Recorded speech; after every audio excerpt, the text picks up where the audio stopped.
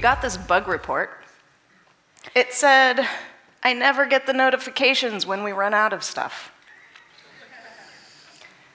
Then it went on to explain that they were warned when they were running low on something, so they knew to make plans to replenish, but then they'd try to use the resource, and they'd already be out. And the context here is a game. It's an online, multiplayer, zombie apocalypse role-playing game. And running out of stuff is problematic. The notifications get triggered on various events. For example, when zombies are spotted, or when people join or leave tribes, and of course, anything to do with gaining or losing resources. The notification in question is resource depleted. And the cause of the bug was that for all of our notifications, we had a text version of the notification that goes to some notification channels, and an HTML version of the notification that goes to other notification channels, and they were defined separately. Now, as you might have guessed, this is a copy-paste error. We copied the resource-scarce notification to create resource-depleted and forgot to edit the HTML. Now, you might be thinking, shouldn't the tests have caught this? And the truth is, yes, they should have. And they probably would have if we had written any. So yeah, the notify package is kind of awful, and there are no tests. Now, we were actually okay with this. The first notifications that we implemented, they weren't really all that important. There weren't many of them, for one, and they were really straightforward. Over time, they started becoming more and more central to the mechanics of the game. We implemented more notifications, and they got a lot more complex. And the bug report served as a signal that it was time for us to try to get control of this part of the code base. And the first step was to add tests.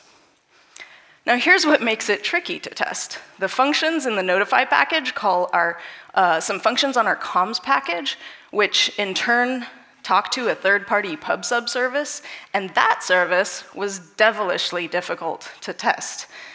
Now, there might be a way to configure the comms package to let us test it, but we're not trying to test the comms package. We're trying to test the notify package. We don't care about all of this complexity.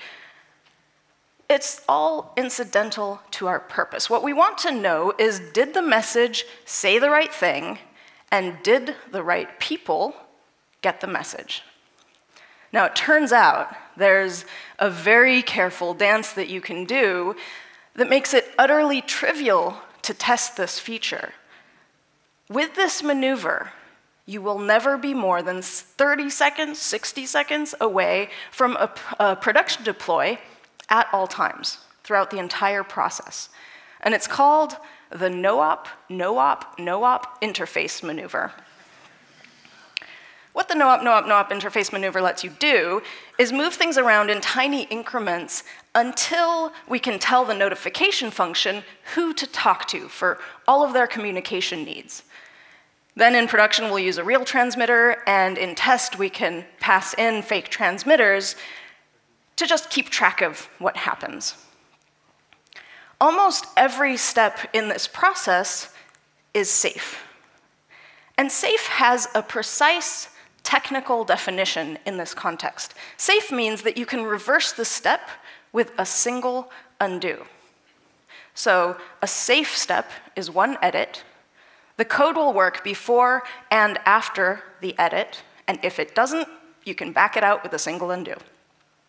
Now, there's one moment where the code won't work, but it's very brief, and you can lean on the compiler to fix it.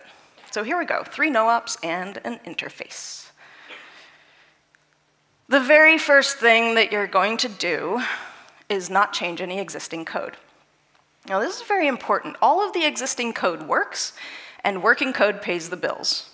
So here are the existing comms functions, which you're not going to change yet. In this package, define a new type. And it kind of doesn't matter what type you use for this, because it's not going to have any fields or data or values. It's just a placeholder.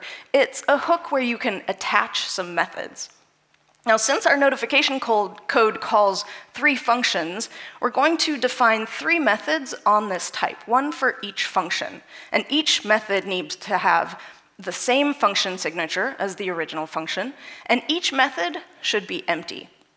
And back in each of the old functions where you already have mountains of code, you're going to add a single line to each function that calls the equivalent method on a value of type signal. That value is a package variable that's just a nil pointer. And since the methods are defined on that pointer, this works without ever assigning anything to it. So that's no-op number 1. We created a new type with empty methods and updated the code to call those methods.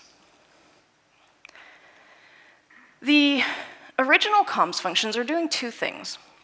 First, they're doing all of their actual work, and then they're calling a method which does nothing.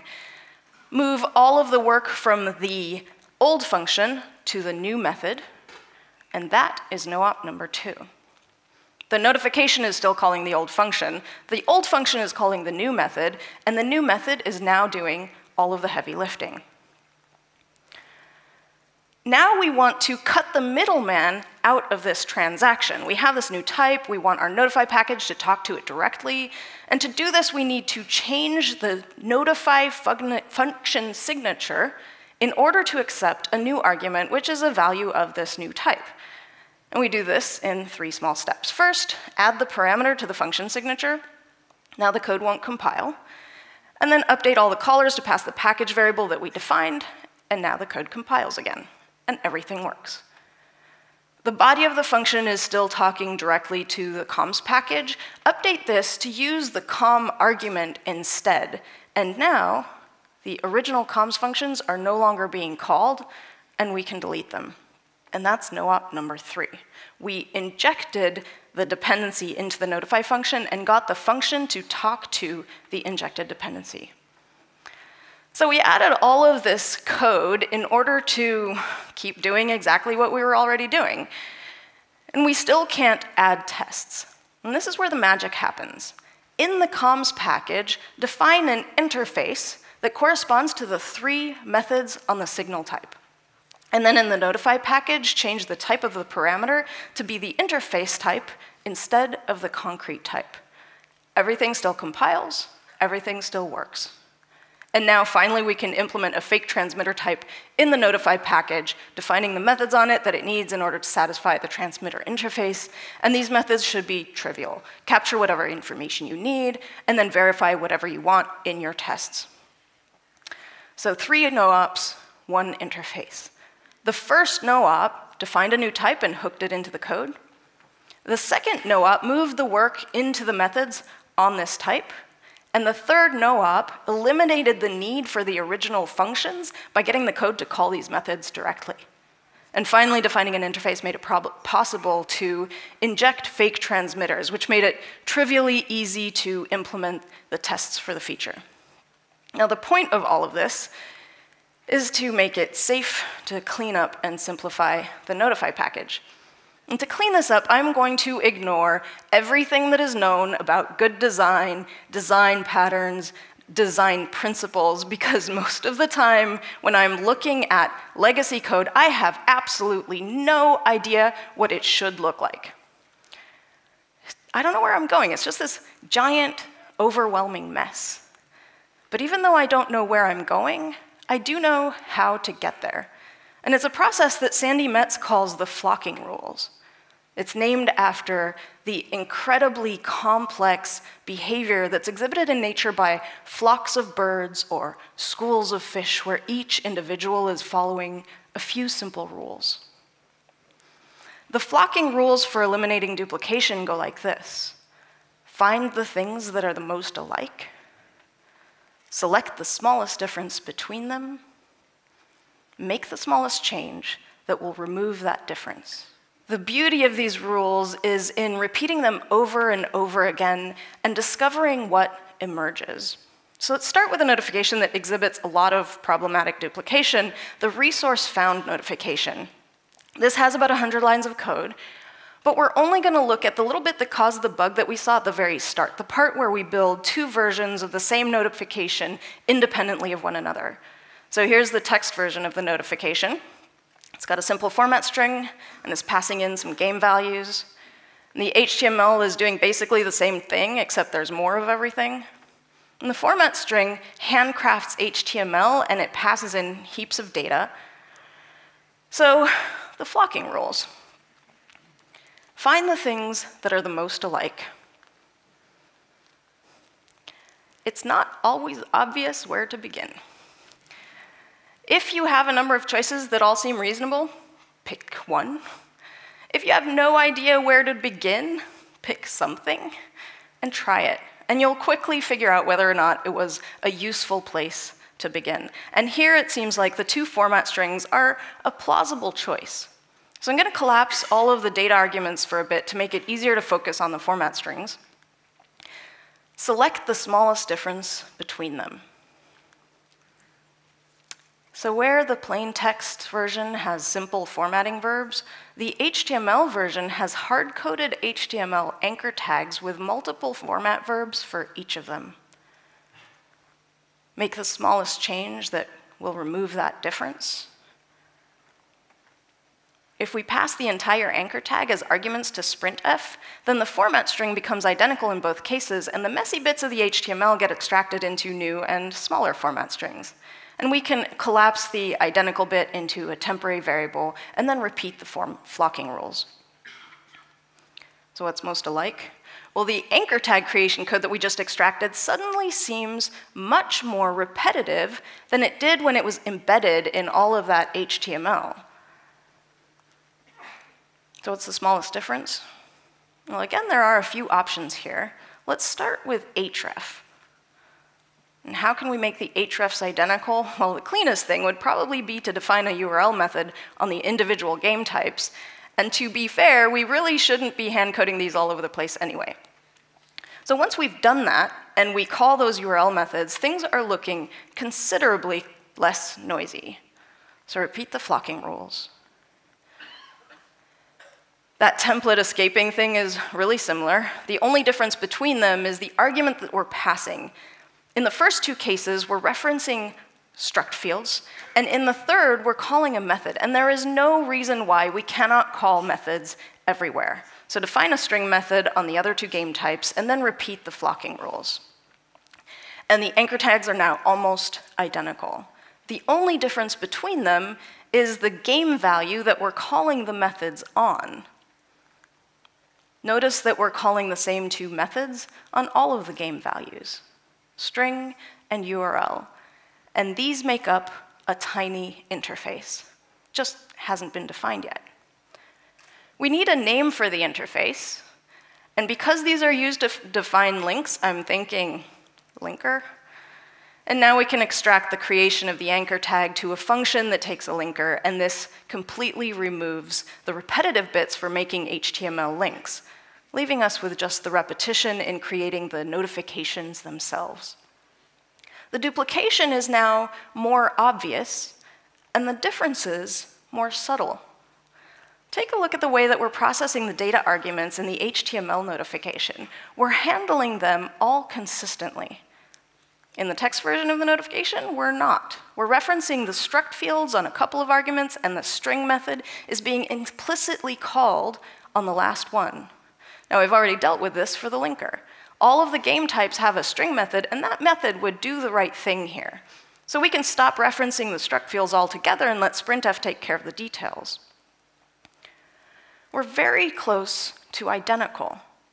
The difference is that the text version is using the game values straight up, whereas the HTML version is passing them to the link function first. And we can make them even more similar by defining a text function that takes a linker.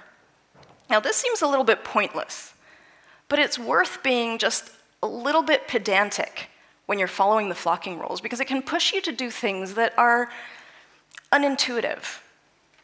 They'll lead you to some interesting outcomes. So now the shape is the same everywhere. We're still working on this little bit of duplication here. The difference is the name of the function that the arguments get passed to. The two functions have the same signature, so we can create a formatting function that takes a function with that signature as an argument.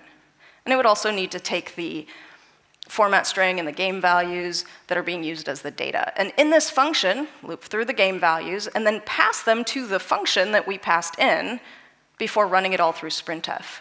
And finally, those two lines of code are identical. This smells like a type.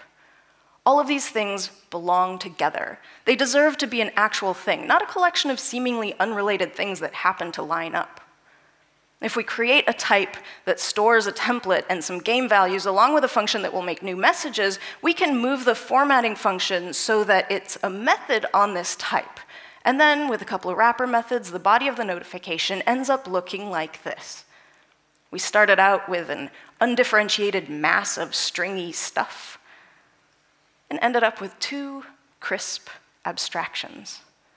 A message type, which knows how to render itself as plain text and HTML, and a linker interface, which allows us to represent game values agnostically in the notifications.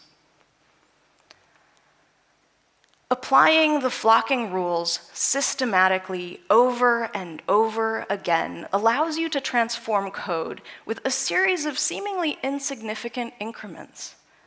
You don't have to know where you're going. The accumulation of these tiny changes brushes away the jumble that hides beautiful and simple abstractions. Look for the tiny differences, eliminate them, and then name what's left. Thank you.